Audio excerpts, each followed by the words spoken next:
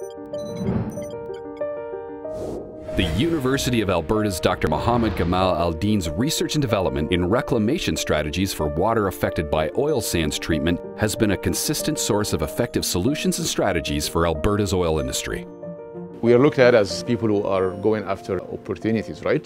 I saw a potential for doing something, good research, but also that contribute back to the society by helping the major industry in Alberta.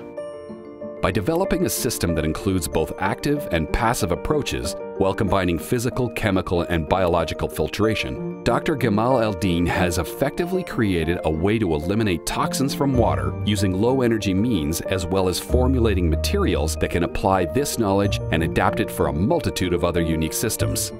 I don't like to call myself innovator or something like this.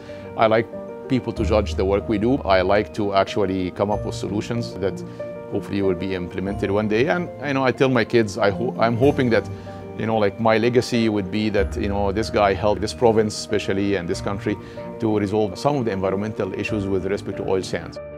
The 2017 ASTech Award for Innovation in Oil Sands Research, Dr. Mohamed Gamal El-Din.